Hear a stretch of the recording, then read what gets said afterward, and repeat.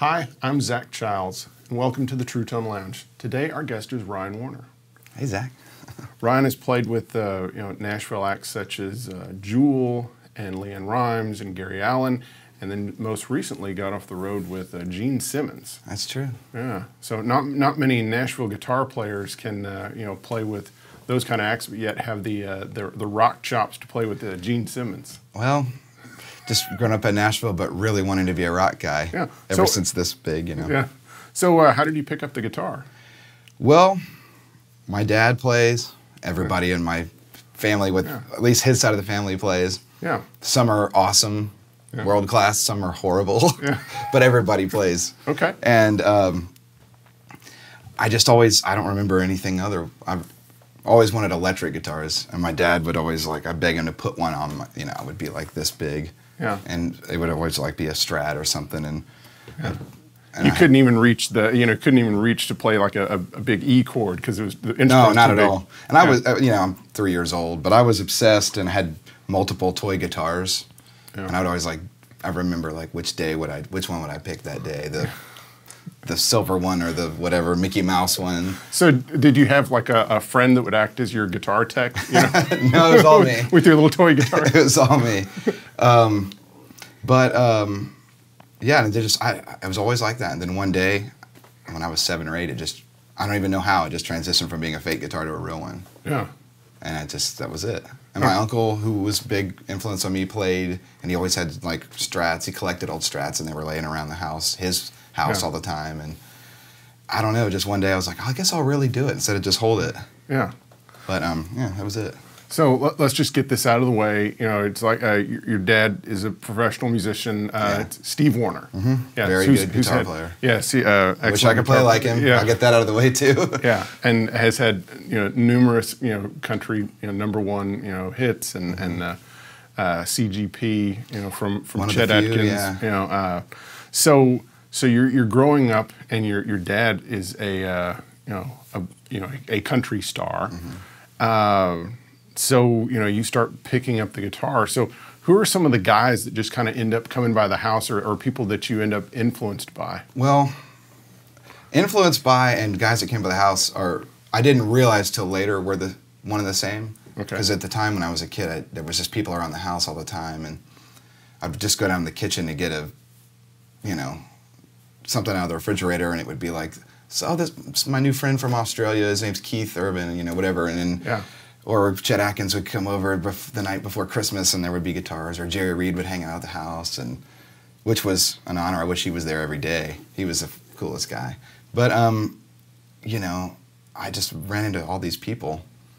Reggie Young, Brent Mason. I remember playing his silver, or whatever, gray silver, the Telly. That's the Telly that taught me what a 68 Fender Telly neck should feel like. I remember holding that when they were cutting a record of my dad's, and I was maybe 10, 11, holding that guitar, and Yeah, there's even pictures of me like as a baby with, you know, yours and my old friend Brad Paisley, who's like, he's like a kid and I'm just a baby, and I'm like going, I didn't realize it at the time, just been around all these people. But my mom was all, like, her favorite records are Allman Brothers Live at Fillmore and Band of Gypsies, you know, the Hendrix record. And so she would just like, she had Clapton playing in the house, and I heard Cream, and that was what really sent me in that direction. And then she came home one day and got me a slide, and had got me an Allman Brothers CD. It was a CD. Prior to that, she had got me the Van Halen tape, and she said, hey, have you ever heard of this guy? You're playing guitar now, you'd probably like him. And so I listened to it, and my brain exploded, you know, and or at least it felt like that. And so I started buying all the Van Halen tapes, and then reading guitar magazines and Jimmy Page. So I had cool players at the house, but it didn't register to me at the time. You know, all these guys I got to meet and be around. Leo Kottke and Richie Sambora and all these just weird. Leroy Parnell, I remember him being at the house showing me how to play Just Got Paid. I just started getting his ZZ Top. He was like, this is the way Billy actually plays it, you know. And I'm 12 or 13. So it was awesome. But at the time I didn't realize I was just thinking about, I was always thinking about Van Halen and those guys who weren't at the house, but then I later realized all the dudes around were, it was priceless. Yeah, you know? a lot of legends of the guitar. Yeah. Sitting around the fireplace with Chet Atkins, and he's with a guitar, you know, in his later days. I didn't think about it at the time, but, you know, kids don't. You always realize stuff later. It's this old guy coming over to visit your dad. Yeah, he's like my dad's other dad, and he's just hanging out, and it's Christmas, and, you know, I'm thinking about what, you know, DOD distortion pedal I might have under the tree, you know. Like, I want one that makes me sound like Van Halen. That's all I could think about ever. So you start playing the guitar. Obviously, you gravitate more toward, you know, rock players. Yeah, and it wasn't like I'm doing my own thing. I'm not going to be like you and play Telecasters and all that stuff, because I love that stuff. Yeah. I just didn't think about it. I just heard that stuff, and I heard Van Halen, and I heard Jimmy Page. I was like, and Mark Knopfler and all these guys. I was like, that's it. And then I kind of just took off in a direction. I had a lot of people around me at the time that, either through friends of my dad or other musicians or people around town. Todd, who works at Corner Music, famously has been there. You know, everybody knows Todd with the hair and everything. He would be like, have you ever heard Jeff Beck's Guitar Shop? And I'd go, I don't know. And he'd go to the store and buy that. Go buy Guitar Shop or whatever. Go buy, you know, anything like that. And so it just kind of, it seems like everybody just like inadvertently pushed me in that direction, and because I couldn't get enough of it. Could not get enough. Yeah. You know, the rock, all those rock guys, and I would see the. Yeah, you remember there was a store called Guitar Heaven? Yes. Back in Antioch, that was like my Guitar Heaven. My mom would drop me off there on Saturdays, back when they were in the gas station and all that, and they had like a rack of old guitar magazines, and I would see like, I would just like snag all the ones of Van Halen, or then I would see, well, this guy's got a weird painted guitar too. It's Tiger, and it would be, you know, who's this George Lynch guy, and so I would buy those, and then I would just go in that direction. I just kind of felt like I was finding the keys to the universe, you know? And so that's where I just kept going in that direction. So. Yeah. So you also had kind of access to really nice instruments. While, you know, most kids, when they're, you know, learning to play guitar, you know, they probably have, you know, some cheap guitar with the action that's, you know, an inch off, but you had, you were seeing some great, you know, professional grade instruments even as you were growing up. Yeah, and some of them I realized, some of them I didn't. Like I was telling somebody the other day, when I got into Stevie Ray Vaughan and I got my cassette of Texas Flood, and I started trying to read everything about him, and I was like, oh, 59 Strat with the rosewood neck or fretboard. I was like, well, there's one of those in the room over there. And so like my dad has a 60 slab board, you know, mint, you know, 9 out of 10 condition, and I'm over there like trying to play Stevie Ray Vaughan and like trying to play it behind my back when I'm 10, you know, or whatever, and going, oh, this stuff's in the house. There weren't any good Les Pauls in the house. I was always like, when it was like the time to be in the rock mode and I wanted a humbucker guitar, I could find anything but Strats and Tellys. So I was like, even as a kid, was like, man, there's not enough rock guitars or anything. Still not realizing till later, you know, I was like, there's nothing with a Floyd Rose in the house. Yeah. You know, it's like, there's nothing with stripes on it. You know, I had to try to stripe my own guitar, you know, and all that. And did you stripe your own guitar? Yeah, of course. I tried. It didn't work. I didn't. Yeah. My young brain did not get the that the guitar had already been like a professional poly finish with lacquer and all that. And I didn't rough it up, so the white spray paint just slid right off of it. But I did try. Yeah. I still have the failed body at the house. My mom has it, actually. But so they were awesome guitars everywhere. I didn't realize, you know, I loved them as guitars and as old guitars, but at the time as a little kid, I just still wanted the rock stuff. But then later I'm like, wait, there's blackguards around and, you know, rosewood board Strat, custom color Strats, and, you know, the Gretches that I didn't hit me till later, but I'm like, oh, old 6120s and White Falcons, and, you know, some that were like Chet's guitars and stuff at the house, and not really, you know. Mm-hmm. I still don't touch those, even to this day. Those stay. Yeah. There's no need for me to touch them. Yeah. But, you know, but at the time I remember going, why doesn't he have any Les Pauls around? How am I supposed to sound like Jimmy Page without a good Les Paul? And that just wasn't part of his sound. No. And then later I found out that none of us can sound like him, so it was a moot point. Yeah. So what were some of your earliest, you know, gigs? Were some of them, you know, playing with your dad? Or, yeah. Or? Well, I went to, you know, I grew up here in town, not far from here, actually, south of town. And, you know, I went to the school where everybody played football. It wasn't a music school, you know. Okay. And so I didn't really have any friends that played or anything, so the only guys I really, you know, played with were like if I would sit in with my dad's band or something, and it would not be like shows, just sound checks, and it'd be like just some 12-bar blues thing or something, and there would be other guys around town that I would play with, but not necessarily gigs as much, you know. I would do a few things here and there. I had a buddy, still do, he's a big producer now, but he's a Derek George, you probably know Derek, and he was at the time playing with Brian White, and I used to like, he was like another SRV guy. He had all these 60 Strats and 68 Telly. You know, he was another guy that was like, you should always get a 68. Those are great Tellys. But I would hang out with him, and he would drag me up on stage and like play a little something, or we would sit around and he would show me how to play stuff that I still can't play. But yeah, basically it was like with my dad's band, or just, other than that, I was just in my room, mainly just in my room, just obsessed with records, tapes, you know, burning out the motors, getting exactly where the rewind stops, you know. And then finally a CD player came in later, and I could pause it a little. You know, it was a little more accurate, but it was mainly just sitting in the room being obsessed with all the Zeppelin records and all the Van Halen records and Dire Straits and Queen and all the stuff that I still listen to all day, every day.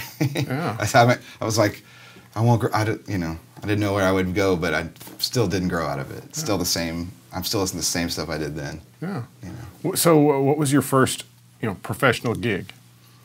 First professional gig, like, you know, then we got out of high school, and I thought it was a professional gig, but I was playing in a band, you know, that we all lived in a house together. The guy had like a development deal. It was kind of like a Tom Petty and the Heartbreakers thing. And, you know, we were going to make it, and lived in a band house and did all that stuff, stinky van and trailers, and wouldn't trade it for the world. But, you know, that was where I did a lot of the really growing up playing stuff. We were riding a van everywhere and opening for people in like little rock clubs, and it was awesome. You know, we were like, my buddy who was the drummer in the band sent me these old, whatever, the High 8 or whatever, those camcorder tapes. Yeah. And I converted them, and it was like all this camcorder footage from us in the van, like pulling up to these gigs, like, oh my gosh, I can't believe we're playing here. And I'm like, it's places that you wouldn't even stop in to get, you know, it's like, it's the size of this room, you know, and we're flipping out. And so we did that for years, and just never, you know, the powers that be never let it happen, you know. And so I was working in a guitar store, where an early visual sound dealer. We used to get the old, you know, Jekyll and Hydes and sell them all the time. And in fact, I still have a couple of the old, that one and the H2O and stuff. Very nice. And I quit working there. I was like, it's been a couple years, and I didn't want to do that anymore. And I was sitting and the band had just broken up. I mean, I was still friends with the dudes, but it was done. And I was laying in the bed one morning, and I woke up and I had a voicemail from some number, and it was this guy. His name was Chris Graffinino. He's still around, and he was a band leader for like a country act. And I remember thinking, what are they calling me for? I always tell people, don't bother calling me for that. I can't do that stuff. I don't, you know. it's not my thing. And then I realized later that it was kind of at the beginning of, oh, they want people to play rock guitar. And just, you know, they wanted somebody to do that and be the guitar solo guy or be the whatever. I was 21 maybe, 20, something like that, 22. And he was playing for that, like it was that country girl group, Shadazy. Remember them, the Three Sisters? I remember that. And I was thinking, oh my gosh, they're gonna actually like. And he said, we need a guitar player to be the lead guy. He goes, I'm the band leader, but I'm the second guitar player. I'm the guy on the riser. It's like we need the guy down front. He's like, and if you have long hair, you know, and you play, he's like, and Rob McNally, who's done one of these, who's been like an older brother to me for years now. He had been to college with Chris, and he said, you should get this Ryan kid, he's good. And so he called me and he said, we need a guy like now, we're gonna pay you this, and it's more than I've been making all week at the guitar store in like one day, you know. I couldn't believe it. I thought, is somebody messing with me? And because I'm just the rock band guy. And he said, if Rob McNally was my college roommate, he said, you're good enough. He says you're good enough, you are. So he said, let's go have a cup of coffee, and I drink tea. So I was like, all right, I'll have a tea. And we met, and he just said, I want to know what kind of gear you have. You want to make sure I wasn't going to show up with a homemade spray-painted guitar and a Floyd Rose, you know. And a PV Bandit. Yeah, exactly. Yeah. PV Bandit, yeah. And I told him what I had at the time. I said, I got a Les Paul and a Strat, and I'm playing. At the time, I was playing this Orange amp. They'd just come back out again, and they sounded really good for kind of rocky stuff. And he said, all right, cool. Rob says you're good enough, you're good enough. And then it was like a week later, I was walking into rehearsal for the first time as a real musician or a pro or whatever you want to call it. Just in my brain quietly freaking out, you know, going, I don't know. Rehearsals have been like our little jam room where we played Wednesdays and Sundays forever. This is actually like I have to know the stuff and stand here and know the set and all this. And it took an hour to get over that, and then it was, I feel like that was yesterday. Now it's been, what, 11 or 12 years later, so yeah. So after Shadazy, you started playing with a number of other artists. Who came along next? Yeah, they were actually, you know, it's always like really funny to be like, yeah, my first gig was like a girl group and all that, but they were cool to me, and they just wanted me to play rock guitar, so I did that. I realized that's when I realized I could do that, and then, but you know, I was just time to move on and try to get somewhere else, and I did a tour with Shooter Jennings, where again that was like full-on Southern rock outlaw, you know, a whole nother, let's just say, in a complete 180. Shooter's awesome, I love him. I haven't seen him in years, but he was super cool to me, and it was just the most 180 you could have from where I was before.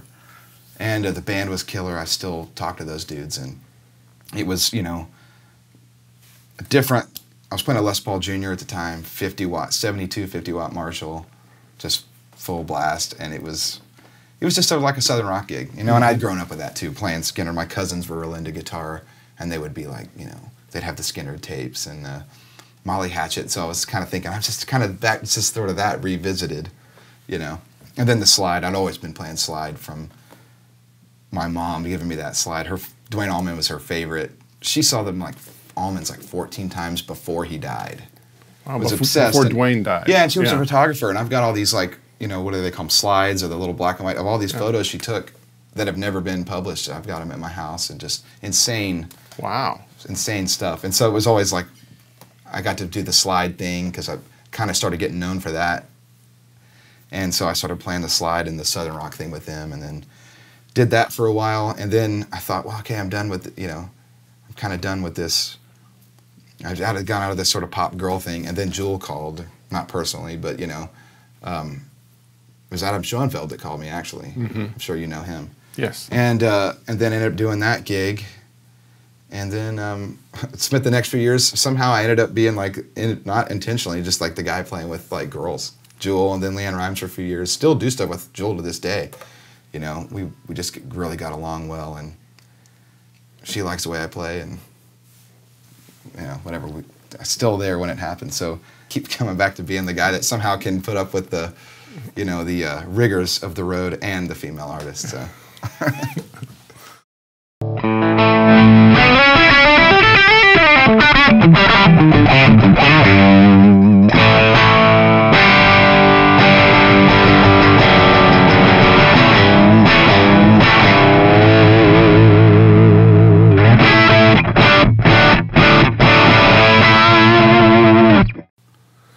So besides Jewell, who are some other acts that you've played with? Well, and this is just the live stuff. Obviously, I've been doing the sessions and stuff all along the way. Not quite as much as some of our other buddies that have done this, but like I just love being on the road so much. I can't make myself stay home. I love being gone. Really? Yeah, I love it. What is it about being on the road? I don't know. I mean, part of it, being a kid and my dad always being gone, I was always, you're like at one time you're like, I'm bummed because he's gone all the time, 300 days a year or whatever. Mm-hmm. On the other hand, I just wanted to be on the bus all the time. I would beg my mom to let me. She would never let us miss school to go. Mm-hmm. She was like, oh, too many kids miss school, and then they end up, you're going to go to school. Probably good that I did, I guess. But I always just wanted to be on the bus and be gone. They had a Nintendo. We didn't have a Nintendo at the house. They had a Nintendo. And so, and then my uncle was there. Like I said, he was the one. He played in my dad's band, and he was a great guitar player. Played like Knopfler with the no pick thing, and he would show me stuff, and I got a lot of records from him and licks. He showed me how to play like my first Neil Schon stuff. He was a big Neil Schon fan, and Knopfler and Clapton and stuff like that. So I was just always want to be gone. So I think maybe subconsciously it just translated to the same. I just still love being gone. Yeah. At 33, I'm still like, I'm leaving next week. I got home 2 days ago, and I'm looking at my proverbial watch. I'm ready to get out of here. So anyway, doing sessions along the way, but never wanted to sit around and just do that, and at least not yet. And so it was Jewell, and it still is to an extent. She has the distinct advantage of writing and playing all her own songs on guitar, so she can go years at a time and be really self-sufficient. So she just has to have a whim where like, I want to hear some electric guitar, and then I'm back. Mm-hmm. So in the meantime, it was Leanne Rimes for a few years. Same thing. She had a killer band, always has great. She's had every player in Nashville in the band, And, but I got called, Joey Canaday was a band leader, and he called me and was like, we already had the second guitar player, Tony Obrata, who's a great friend of mine I've done tons of gigs with. And they were like, well, we need the other guy, the stage right guy, and some of the more lead guitar slide stuff. And although Tony's a killer lead player, but so it's Leanne Rimes, and I'm thinking Blue and How Do I Live and all this stuff, and I'm showing up with my SG that I gigged for years. Jewell and Leanne Rimes era was all this historic SG with a vibrola, and then I'm showing up with that and a 50-watt Marshall half stack. Got this baby Marshall, a red, I think it's a 71, red 71, little small box head, and a greenback cabinet, and somehow I'm shoehorning this in on all this stuff. The Jewell I played at Deluxe just like this one, but from there on out it was all 412s and Marshalls, even on those pop gigs with girls. It's almost all the time 412s, and just so I'm showing up doing my thing, and I'm still going, I can't believe I'm getting away with this.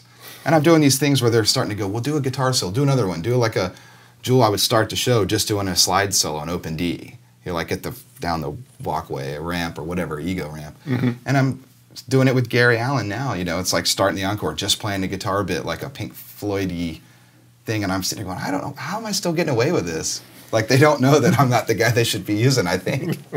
But I'm sitting there just going, I'm playing, I think I'm getting away with Murder. And they're like, that's cool. And I'm like, well, that's a Page lick, or that's off of, I'm sneaking in stuff that I still can't believe I'm getting away with. I'm just thinking I can't even think Brian May or George Lynch or any of these things. I'm like, these guys they're letting me get away with Murder. So it seems like that in the more recently, there's been kind of a shying away from guitar solos, and then it seems like maybe there's becoming some more interest in more overt kind of guitar styles. Well, if you could describe my style as anything, I think overt would probably be the one. Yeah. It's not always the best, but it's overt. Yeah. But, yeah, I think so. And I think I just kind of came at the front end of that. Yeah. And they were like, oh, we can not sing for a minute, and we'll do a guitar thing. And I just kind of started taking it where I wanted to go. Because I've never been the guy to call if you wanted to play the record. Still to this day, I mean, I could sit here all day and talk to you about how much I love Van Halen. I could barely play that stuff. I just listened to it all the time, but never sat down and tried to play. I never tried to put the lightning back, in the bottle again, because it was just his lightning. Mm-hmm. And so I'm just always the guy that like call me to just come and do somebody to come and play overtly, and kind of, as Tony O'Brada says, grip it and rip it. And grip it and rip it. Yeah, but I just, you know, I was never the guy to play the record, and I always thought they're going to find me out and, you know, throw me out and get somebody that'll play just perfectly and politely. And they kept, and the more I pushed it, the more they loved it, you know. And so it just kept going. I think many artists find out that when they get out on the road, that they want to punch things up some, because sometimes the recording, not that it's sedate, but it's you know, the guitar and other things, you know, might not be as aggressive as what they need when they're in front of a large audience. Exactly. Well, I'm the punch-up guy. Yeah. That's what I'm going to start going by, the punch-up guy. The punch-up guy. Yeah. So you've, you know, built this reputation in town as kind of more of a rock guy, and then how did that lead up to you, you know, getting to tour Gene Simmons? You know, it was great. It was actually funny. It was just kind of a natural thing. So in the last year or two, doing this, playing with Gary Allan, who has been a country guy, and everybody has at least heard some of his songs. He's been around 20 years. Great guy. The band's killer. They've all been there 10 years plus. So I'm coming in as the new guy, but I was in, and had the advantage of when I came in, it was the right timing, and I was exactly what they wanted, and they were really happy that I was in there punching things up. And so I'm doing that, but all the while doing rock stuff in town. Like we talked earlier, ended up playing slide on this last Megadeth record because Dave Mustaine, who lives not far from here now, because all these rock guys are moving to town, they're all coming to me now. I always kept thinking, I got to get out of here. There's the country here. Now they're all here. But so I'm doing stuff like that, but still playing this country thing. Although, again, I'm playing the way I play regardless. Gary, same thing. I go out and I'm pushing it, going, I'm going to put this lick into this song. Surely they're going to say, dude, reel it in. And he's like, that's great. Keep going. So I've got these buddies in town. They do this thing. They're moving to the Mercy Lounge. It's called the Rock and Roll Residency. You've probably heard of it. They've been doing it a couple years. Phil and Jeremy, Phil Schaus, Jeremy Asbrock, great buddies of mine. And the first guys that, like, when I met them, I was like, there are other guys like me. I just didn't know when I was 16 years old or, you know, 18 years old, there's other people like that. And they do this Kiss cover band, tribute band, makeup and the whole bit. And it's called Kissmas. They do it at a show called Kissmas, and it's a big charity show. But they do, and like Phil does a killer Paul Stanley impression and all this stuff. They're great. And so they started playing with Gene. They did a couple of the Kiss cruises on doing this cover band, and they kind of, through Doc McGee, management, and all this stuff, they ended up being, you know, they said, well, what'd be easier to get guys to play Kiss songs than the guys who do a Kiss tribute band? At least that's what in my mind, that's what they had to have been thinking. And so, and they're both killer guitar players, just rock. They're like rock 101. They know all that stuff. And basically, the Gene gigs are sporadic, and because of Kiss is #1, of course. And we're dates here and there that one of the guys, the Jeremy, couldn't do, and they're like, well, what's another rock guy that knows all this stuff? And, you know, a text message later, and I'm doing it. So I'm just learning a set. You know, it's songs I've heard forever. I mean, we've all heard Kiss songs our whole lives, whether we meant to or not. And learned the set, 17 or 18 tunes, and then rehearsed once with the band. No Gene. Jeremy actually came out, even though he wasn't going to do the gig. He came out, played Gene's Warrior bass, and did the rehearsal so we could have bass. And then, you know, we went out and did the gigs. It was just last week. And, you know, there were songs that he hasn't played in 30, 40 years, some that they'd never done with him, and we never rehearsed. We just kind of sat in the trailer backstage with unplugged guitars and kind of went, you know, like, all right, there's a little, you know, and kind of worked it out, and that was it. Played the show, and he was, you know, he was happy, we were happy, and the crowd was happy. So it was basically a text message. That's how it happened. Long story short. So what was it like getting out there and playing those songs with Gene for the first time?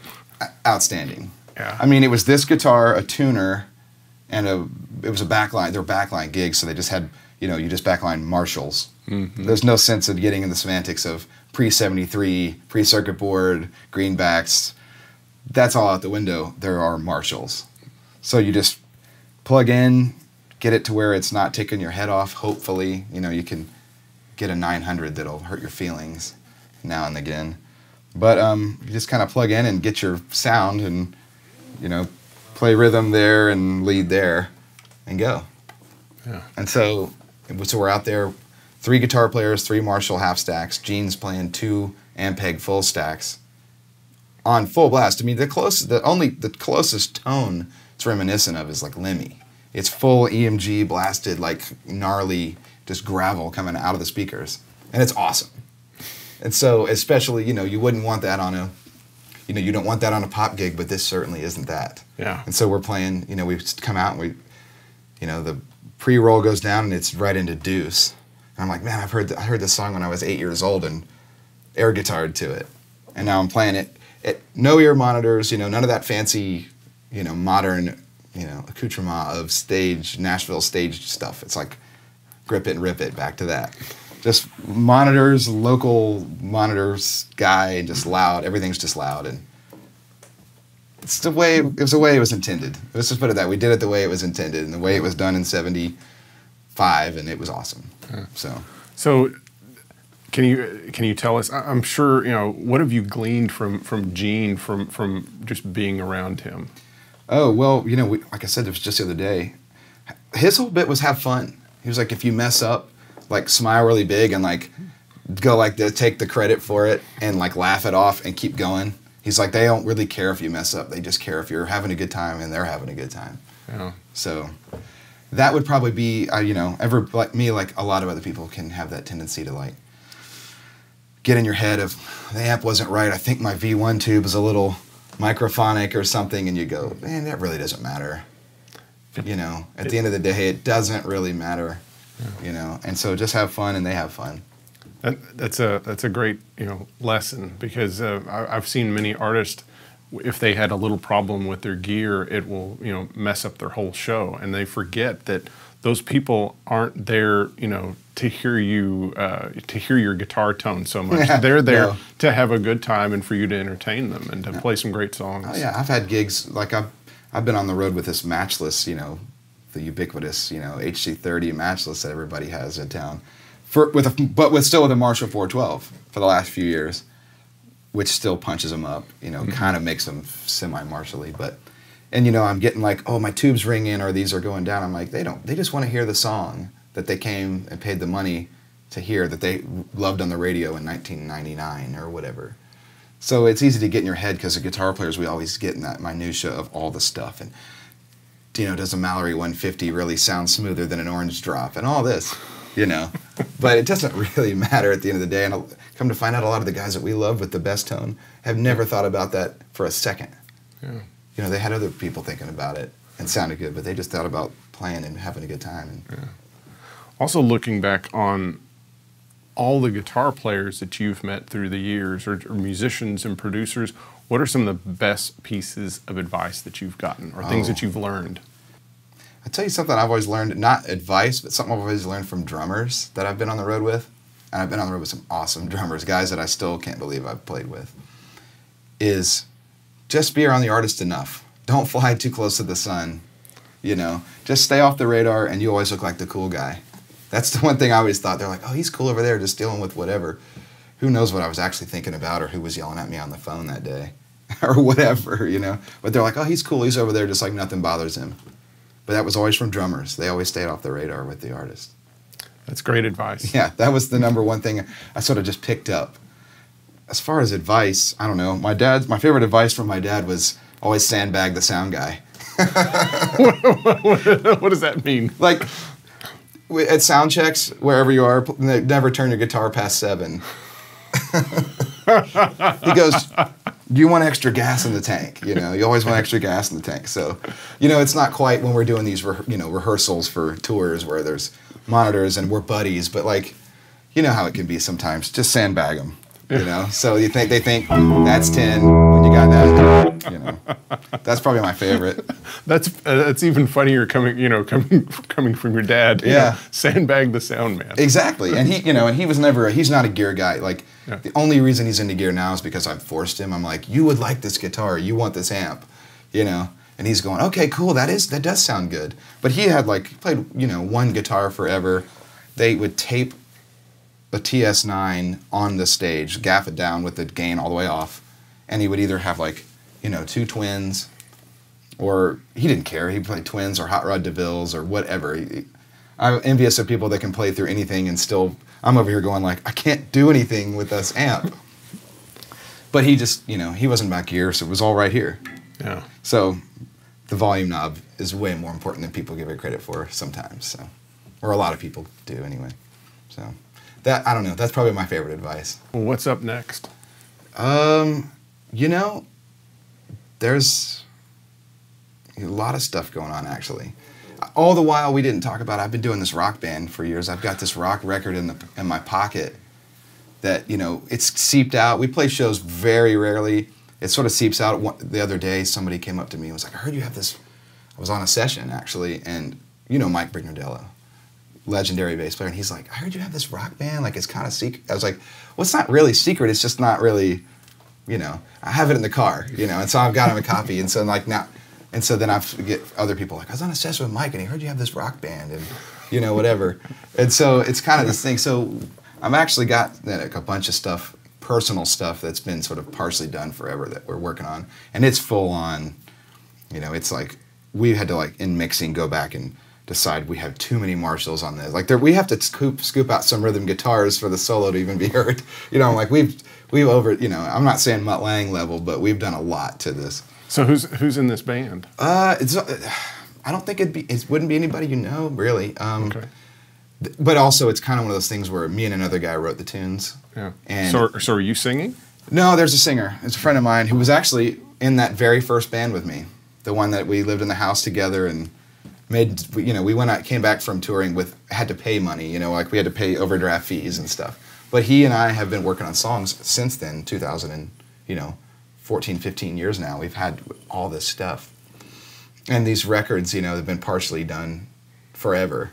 I've got 5 songs mastered after all this, but there's plenty of people on the record. It was like 3 or 4 bass players, a couple drummers. It's just kind of one of those things that it's been ongoing so long that it's like whatever it takes to get the song right. So we end up all kinds of different people on it. But as far as the guitars, though, I was selfish. I was like, we're gonna stack everything, and I'm gonna play everything myself, and just really nerd out in the studio. I get my favorite, my old favorite few 100-watt Marshall heads. I got some old ones that they only get used in the studio because they'll knock your teeth out, And so we get them in the studio, and we're like, okay, Les Paul, we do the Supro guitars, we slide and we sneak strats in, and it's just an excuse to use all the huge pile of gear that I've somehow tucked away all these years. So. And you also have kind of a little side band with Audley Freed that played at the Black Crowes. What's the name? Yeah, that's called Sons of Zevon. And you play around town. Yeah, we do. Unfortunately, we haven't done it in a while for scheduling reasons. But it's Audley's band. Him and Jamie Rubin, the guy who owns the Family Wash, they kind of started this thing years ago. And they're all 70s music aficionados and lovers. And they're like, why don't we do a band of all 70s stuff? So it turned into being like these shows where each show is a year from the 70s.